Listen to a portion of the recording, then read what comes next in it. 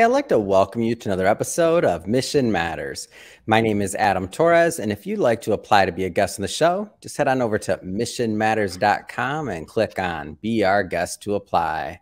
All right, so today is a very special episode. We have Jalak Jobanputra on the line, who I'm proud to announce is an author in one of our upcoming books. And Jalak is also a founder and managing partner over at Future Perfect Ventures.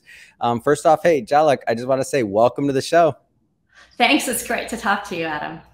All right. Yeah, I've been, for everybody watching this, you don't know, I've been trying to get on Jalak's schedule for a long time, hunting her down. I'm like, no, you're coming on the show. We're going to have some fun. So I'm excited to pick your brain today and really get into the overall topic too. So how investment impacts technology and learn more about Future Perfect Ventures. We got to talk about the upcoming book. We got a lot to cover, but we'll start this episode the way that we start them all, with what we like to call our Mission Matters Minute. So, Jalak, we at Mission Matters, we amplify stories for entrepreneurs, executives, and experts. That's our mission. Jalak, what mission matters to you?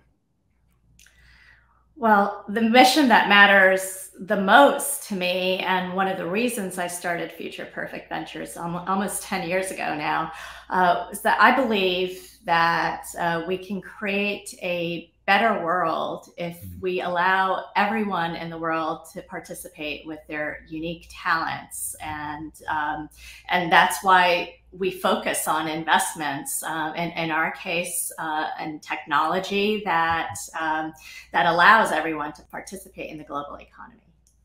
Yeah, it's great. And love bringing mission-based entrepreneurs and executives on the show to share, why they do what they do, how they're doing it, and really what we can all gain from and learn from, I should say, their journey and mission. So great having you on. And as you said, almost 10 years now. I know time flies when you're founding a business, right? Sure. It's never boring. I like to intentionally start a little bit further back, because sometimes it's easy for entrepreneurs or would-be entrepreneurs or just getting started to look at somebody and see where they're at and just say, well, they've always been there, all these other things. But we know the true story, and all the battle-worn entrepreneurs out there also know that there's ups and downs and everything in between. So maybe let's just start a little bit further back in your career. Like how did you get started on this path? Well, if I go way back, when I grew up, I thought I was going to be a writer. I applied to college as an English major. I was very kind of creative growing up. Never thought that I would end up in finance. But in college, I was kind of dared by one of my freshman not roommates, but hallmates, um, to take an economics class, and I was very green. We're immigrants. I went to public school in rural New Jersey, so we had kind of very basic, English, math. We did have physics, but we had no economics classes. I hadn't been exposed to what economics was. And so I was intrigued by it, and he just thought it was kind of cute.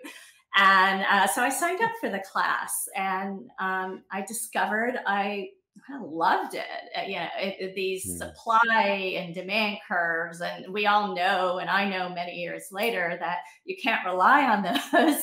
But it just seemed to make a lot of sense on how behavior works around money, and so I just became really interested in doing something within finance and business, which I never thought I would. But always had a goal. And one of the reasons I wanted to be a writer was exactly what you're doing, is amplifying stories. And I thought that was a great way to make an impact. And this was all pre-internet. This was 1990. I'm going to age myself. And what I realized is that, I found this tool, which is business and economics, that could be combined with my passion for impact. And that's really what my career has been about. And so I went into investment banking in 1994. in New York and London, and was focused on technology and telecom and media, mergers and acquisitions. The Netscape IPO happened in 1995, which was one of those transformative moments where you're just looking at the screen and saying, wow, the stock is just, I mean, these bankers that I'd worked with for so many years had never seen anything like it. And obviously it was really about the potential of this new medium. And while there was financial potential in it, to me, what could be created out of the internet was mind-boggling. Better access to education. Any information at anyone's fingertips. And we know that 1995 internet was clunky. Certainly most of the world did not have access to it. Certainly people in, Kenya and India and all these regions I was from. But my mind went automatically to what the future could hold. And that was really the beginning of my career. And I'd say Future Perfect Ventures is the culmination of all that passion, all these experiences. And I created an entity that takes all of that into account because I didn't see one out there.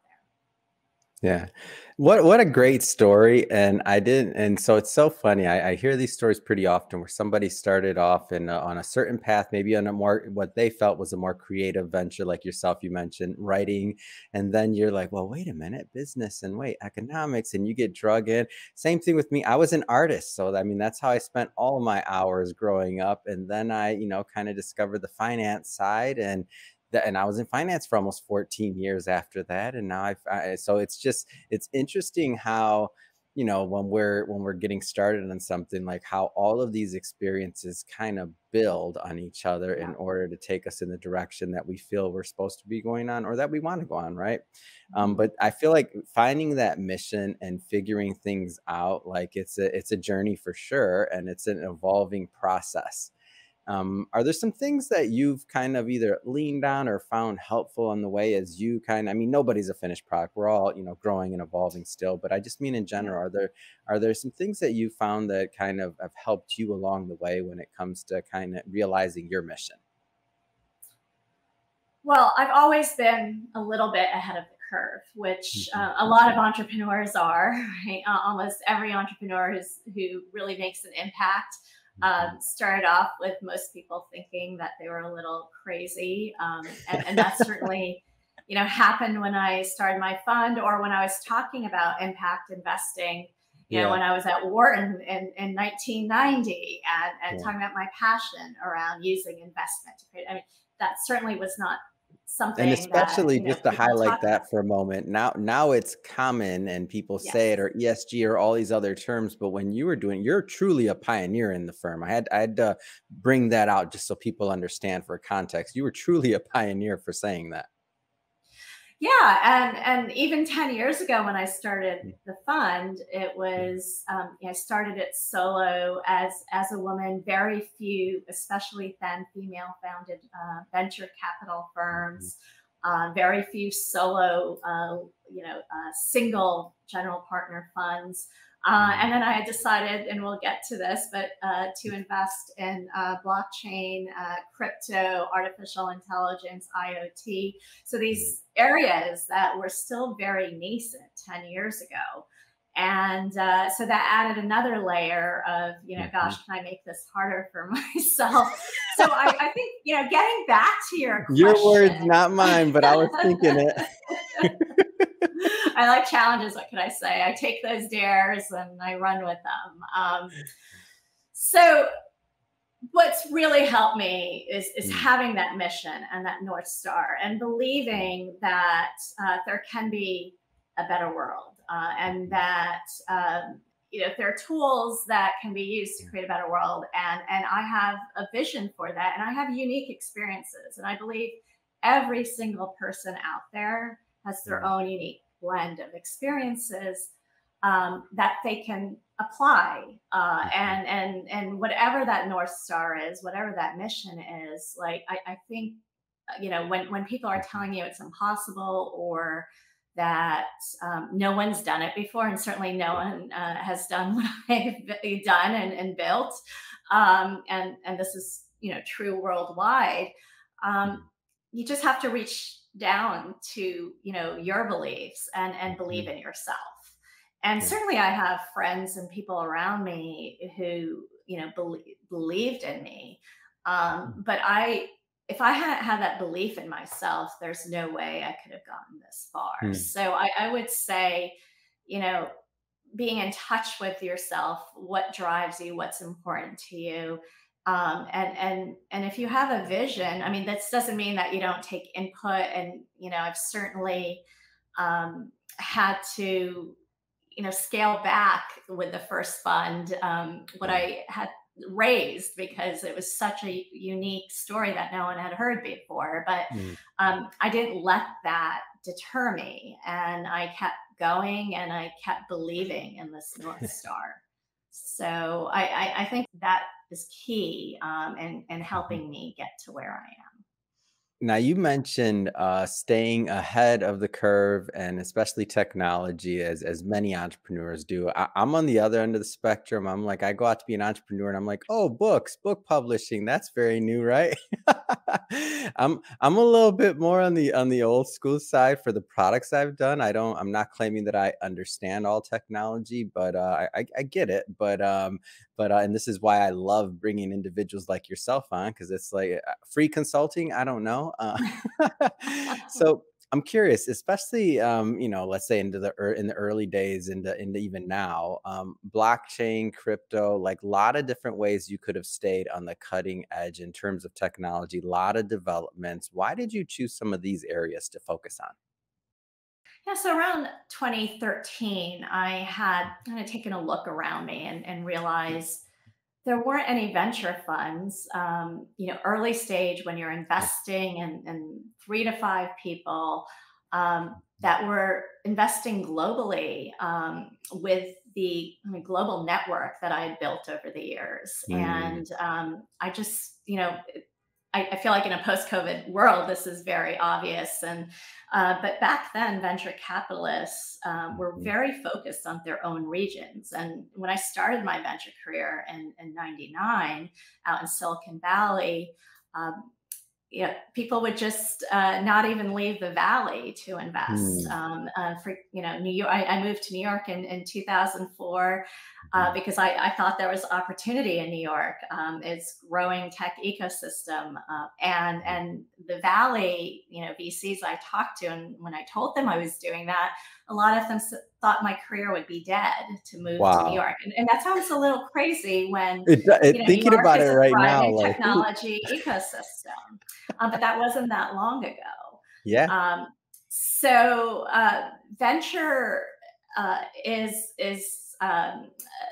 transforming very, and Mm, I'd say over the last 20 years has transformed very much mm, so. But still, there mm, was room for evolution, and so I'd already thought about a global thesis, and I was thinking of all the internet connectivity that the world had, mhm, as opposed to 1995, as opposed to 2000.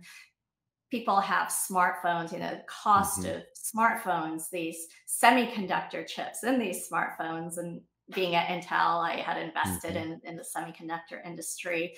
And Andy Grove is still very active at Intel. I was really lucky to be there at a mm, time when he was there. And so I knew how important all this processing power was to the applications and how people could mhm, use it. And that's where artificial intelligence came in as part of my thesis. That you have all this data being created. Well, it mm, has to be analyzed, and computers and processing power can help analyze all this mhm, data quicker. To me, the missing piece was, okay, we have all this data, we have these analytics that are getting better mhm, and better, but how can we transact with this data? How can this data be exchanged in a secure way? mm, And we hear about all these data hacks happening. Just got another letter from No. a healthcare provider. Our data is being sold on the dark web for, especially our healthcare data, our financial data. There's just been so many hacks, and so when I was starting to explore cybersecurity encryption as part of the thesis, I went to a Bitcoin conference. I didn't know a lot about it, other than it was this passionate community, self-sovereign currency. So I went in with very much an open mind. I met some of the most brilliant people I've ever met in my life, these developers, and also these people who are passionate about the same thing I was passionate about and am passionate about, which is creating a more equitable world, more access for everyone. That's why I got into the internet, where I saw access to education and information. Well, when I started digging into Bitcoin and the underlying blockchain technology, it allows for, in Bitcoin's example, Bitcoin currency to be transacted without a bank. And the reason they can do that is a network of computers. And this would not have been possible, 20 years ago without the processing power we have now with computers. But computers verify transactions, and they're held on a ledger that is highly secure because it's distributed. It doesn't sit in one server or one place. So I started thinking about, why is so much of the world unbanked right now? Or it's gotten better. But it's because banks don't have the resources to, open up branches in rural parts of Africa and Asia. And it's just, they know that there's some growth there because the middle class is growing, outside of the West, and very youthful populations outside of the West. And so the future is really in a lot of these emerging markets. And what I thought is the quicker we can bring these emerging markets into the global economy, the better it's going to be for all of us. And so this technology, I started off thinking about the banking applications, but then it goes beyond that. We've now heard of NFTs where, creators can sell directly to their fans without involving, intermediaries. Like, think about Uber drivers that they have to give Uber a 30% cut. So we have all these intermediaries everywhere, partly because that's what needed to happen to create marketplaces or these services. But just like technology has changed a lot of how we interact. The internet has changed a lot of the way we interact. Mobile phones have. So blockchain will do the same thing, along with other technologies like artificial intelligence, continued evolving of processing power, better semiconductors, and then this Internet of Things. So we have sensors, in all our devices now. We have smart homes, and all of that is creating data. Now you want that data to be secure, and you want to be able to transact with that data or interact with that data. So that was really, it was very much to me a continuation of technology evolution. And it just made sense that the next evolution wasn't going to be about centralized computing. And if you look at it from a really technical standpoint, centralized computing cannot handle all the data that's been created. So, but we can also create more efficiencies and allow more people to participate if we distribute that computing power. And one more thing, I've been talking for a bit now, but Bitcoin also introduced the concept of crypto incentives. So each computer which runs Bitcoin software, the software will rush to verify a transaction that's being broadcast along the network. Whichever computer actually is able to solve that algorithm, and this is all without human intervention. It's software, it's computing power. That computer the owner of that computer, as a reward, gets some Bitcoin. So the incentive there is you want the system to work because they're rewarding you as it works, right? So imagine with data, right now we've been giving up our data to Facebook and all these Everyone. Yeah. companies, right? And for Yeah. free. And what we get, I mean, look, we have gotten something in return, Of but course. A user increasingly, experience, a lot of things. right? But increasingly, we're getting badly targeted ads. Our Yes. data is being misused. It's being sold without us Yeah. permissioning it to be sold, or maybe permission, but deep in we all sign For off sure. on those user agreements.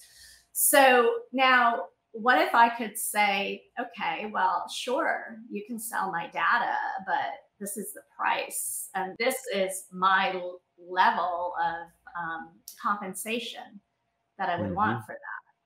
And we're still a little bit far away from that world, but just like but 20 years ago, who would have imagined the world we live in now? So so I believe that that crypto economic model, these incentives that we can these micro payments we can make out to people, will allow more people to truly participate. We'll have better data as a result, and because people are incentivized to provide good data, and if it's not verified as good data, they don't get that reward. So that's what we're investing in these days, is how do we create that world where we can create the right incentives, the right rewards.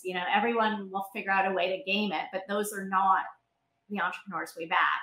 We back the entrepreneurs that share our vision that this technology can be used to create a more equitable world where more people can participate in the economy.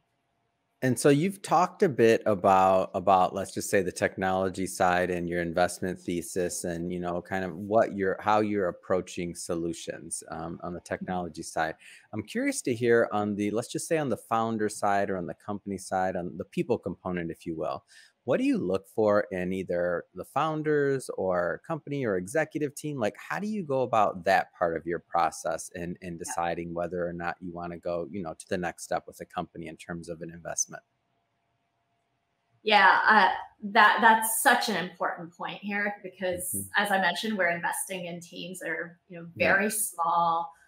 The market may not be fully defined. We may not know, especially in these really emerging new technologies, what the business models are going to be. If I invest in an enterprise software company, say a Salesforce, it's very obvious how they make money. With a lot of these newer companies and newer technologies, we don't know yet, but we're backing the founder, that collectively we will figure that out. But it's really the founder that's driving the company. So that is, I'd say the most important piece of the investment. Now because we're an early stage fund, we look at every investment has to have the potential for a 10x at least return. Venture is very risky. We go in early with investors' capital. We want to make sure that we see the upside of that risk that we're taking. So the last few years have been a little bit more challenging because the valuations were very high, right? We had high public market valuations, and that trickled down to the earlier stage. We weren't as active over the last couple of years because we didn't see a path for a lot of the companies to get to that 10x. So while the entrepreneur is the most important piece, there are other factors, that we look at in terms of, the return profile. And that goes with the market potential, right? Do we think that there are gaps in the current market? Do we think, Microsoft would potentially acquire the company? Not every company is going to go public. But when you invest early enough, you have more flexibility on how you're going to get that 10x return. It doesn't have to be a public exit. It can be, them building something that it's just not in the strategic current focus of, say, a Microsoft, but they Hmm. know that they'll need to have that technology, 5 years down the road. So they'll Mm. acquire that technology and that team. The other thing I would say, going back to the founder, is Hmm. resilience. That and I alluded to it before when, as an entrepreneur myself, uh, Hmm. I do think that's been one of the keys to our success. I mean, if you're not resilient, if you're not still around, you can't be successful. And as you mentioned, there are lots of ups and downs, often within the same day, but certainly cycles. And most entrepreneurs I know have, almost gone out of business or had to fund payroll, personally. There have been so many times that you're on the edge Hmm. as an entrepreneur. And some are just more prepared than others to be able to handle that. Yeah. And we help, right? I mean, especially over the last year, and then crypto has been through so many cycles over the last 10 years. Hmm. We taking calls in the middle of the night. So we very much view ourselves as partners, but at the end of the Hmm. day, the entrepreneur is building the business, and they Hmm. need to have that resilience, that belief in what they're building to Hmm. be able to stick with it through cycles. Yeah, I can see that, especially in the types of technologies that you're investing in and different things. Like it's definitely staying ahead, and the entrepreneurs that have the personality type to go into those things. I mean, I'm always impressed because the amount of resiliency and as you mentioned, but also the ability to take that risk and to assemble those teams and to assemble Mhm. your leadership, because it's not just you, it's the individuals that have signed on to go in that direction and believe in you. Like I feel it takes a really special person to lead these types of companies, in my opinion. Mhm. Absolutely, absolutely. And sometimes that gets lost. When you see movies like Social Network, or Yeah. seems like everyone's doing it. I always tell people Everyone is not it's doing that. This is not not a glamorous. franchise.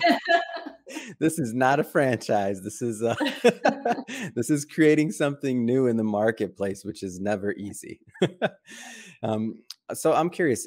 In today's market, you mentioned, the last, not seeing quite as much potential, maybe in the previous years, and just in general for your investment thesis. Just curious, any trends that are currently going on that are interesting to you, or you're like, oh, okay, we're heading in the right direction. Just curious on what trends you see from your vantage point.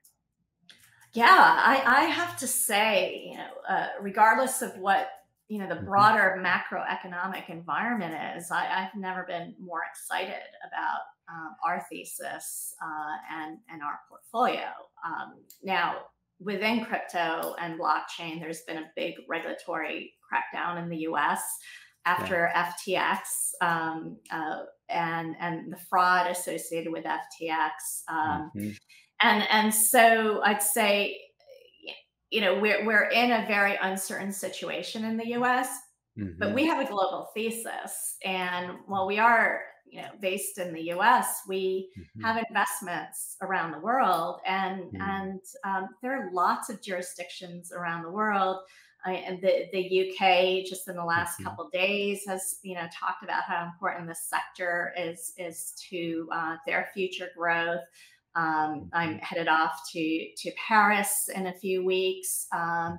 and there's a lot of developers building Web3 technology. India, we have Mm. several investments. Africa, Mm. going back to my origins and what I was passionate about, as a child, Mm. and just seeing all of these areas, of growth. Now, look, there have been lots of bad actors in the space, and Of frankly, that's course. why a lot of our investors invest with our fund, Mhm. um, because we've always believed in that regulation. If the sector grows enough, you're going to have to be regulated, Mm. and fraud, while it may be a good way to make a quick buck, or Yeah. if there, we're in this, to create more equity. And I Mm. actually believe that's the way we're, going to ultimately, and our investors are going to make money. Yeah. This is not a charity. But we also do believe that the return potential is, even greater than these people that are going in and out of the market and doing it in an unsavory way. So, I think regulatory clarity will be good for the sector. This conversation needed to happen, and it's going to happen over the next 6 months to a year. And then from a more technical standpoint, this technology is primarily open source, which means the code is out there and entrepreneurs around the world can access that code and build on top of it. And that means that, smart people on the ground everywhere are building new applications. And so this vision of, gosh, everyone if someone is talented, software development, and they can create something that is good for their local market, that takes off locally, I think that's a great thing. And we're seeing more and more of that. And as a VC, obviously, we believe that, there are businesses that should take VC funding, but there are others that may not need it. And we still want to see those entrepreneurs succeed and be able to build. And so the cost of building in this sector has gone down significantly. And then, the third thing is really the intersection of artificial intelligence and blockchain technology, which goes back to our thesis 10 years ago. Frankly, nobody really understood how that would work, with what I described with data and the importance of analyzing the data and transacting with it, keeping data secure. We've seen through ChatGPT over the last few months how fascinated people are with interacting with technology. And so while that's great, there's also been a proliferation of deep fakes and videos that are, created by AI that may not be true, but are, being misrepresented. And if you think about, if we could track the provenance, where that video came from, how it was created, the data that went into the creation of that video, which blockchain technology could conceivably do, you can have more information on whether, it was just an AI experiment or, whether, you can almost score it as this is valid. Now, again, we're not quite there yet, but there's technology that's been worked on over many years within blockchain sector, within encryption, within AI, that can all come together. So while, I think there's a lot of people concerned about AI and rightly so, and the data that's being used to create it, I also think there are these new technologies that can help us understand it better. And I do believe AI ultimately can help us, do our jobs, can kind of help, again, educate, create access to information, kind of like the internet on steroids, it kind of is. But it has to be, we have to build the right applications and back the entrepreneurs that are building those applications that can keep us all safe. Yeah, I always love bringing individuals like yourself on the show because you just solve problems for me. I was wondering how that problem was going to be solved. So when all these fake videos are out there, there's probably going to be some type of score on the that rates how likely it is that was a real video. Okay, I'll take it. Thank you. now the amount of people in technology and what that does to make that happen, that's your end of the bargain. I'm just going to look for the score when it comes out, and I'm be like, Jalak told me about that 5-10 years ago. I knew that was going to happen. Hopefully it won't be 10. Hopefully it'll be sooner than that. Oh, so good. So good. Well, I do want to spend a moment or so talking about the upcoming book. We're not going to go too far into it because it's not out yet. And when it's all out and everything else like that, we're going to bring you back on the show to do what we call a book launch interview. And we're going to, big old celebration there, but just keeping it super high level. What are some of the things that you hope to present in the upcoming book? Well, I get asked all the time, how did you see the internet? And then you saw blockchain technology. And it's been a career of always kind of spotting what's next, looking at the Mm. emerging markets, business models that we're going to transfer from emerging markets to the U.S. Mm. And often, it was 5-10 years before the rest of the world really started Mm. writing about it or paying attention to it. And so in the book, I'm going to lay out,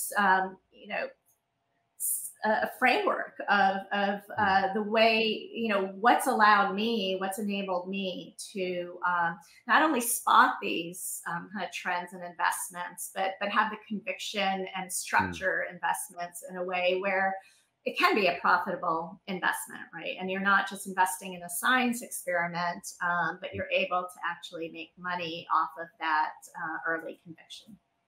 Yeah, it's great. I'm going to cut you off there because you already know I have questions on questions, but that's not today's interview. You already know. Well, this is first off, this has been great having you on the show. I'm glad I could finally get you on. Just have to ask. I mean, what's next? What's next for you? What's next for your firm? Yeah, we are scaling. As I mentioned, I think the broader economic environment is very uncertain, but that's really when early stage venture Mm. thrives. When I started the fund in what was a crypto winter. Mount Gox had just happened. People said Mm. Bitcoin was dead, and what I I just believe that was actually the best time to start the fund when Mm. that people are creating great technology, but the Yep. rest of the world has written it off. So I view the next 5 years as probably like the golden age of Yeah. our evolution, and really where the thesis of all these technologies takes hold. Mm. And I think it's broader market adoption and awareness. I mean, a lot happened during COVID that brought it along. I think even Chat GPT coming out and people Mhm. interacting with AI, helps in terms of a lot of the companies we've invested in. So and globally, we're certainly seeing shifts from a geopolitical standpoint, and all Mm. this uncertainty and shifting is actually again when we have some of the best opportunities. And so I'm Mm. really looking forward to what's in store for future perfect ventures. Fantastic. Jalak, if somebody's watching this or listening to this and they want to continue to follow your journey in future perfect ventures, what's the best way for them to do that? Sure, I'm quite easy to find. I in the First Name Club in Twitter, so at Jalak, Jalak. I'm also on LinkedIn. Respond to messages Mhm. there, and our website where you can see our portfolio and more background on me is at futureperfectventures.com. Fantastic. And we'll put all that information in the show notes so that our audience can just click on the links and head right on over. And speaking of the audience, if this is your first time with Mission Matters or engaging in an episode or listening to one, we're all about bringing on business owners, entrepreneurs, and executives and having them share their mission, the reason behind their mission, really like what are they doing out there in the marketplace that they feel is going to make a difference. Like that's the kind of stories we want to tell here. If that's the type of content that sounds interesting or fun or exciting to you, we welcome you. Hit that subscribe button. We have many more mission-based individuals coming up on the line, and we don't want you to miss a thing. And Jalak, really just want to say thank you for making some time for us. So good having you on the show. Can't wait to the next time we get to do this. Yeah, I'm looking forward to it. Thanks so much, Adam.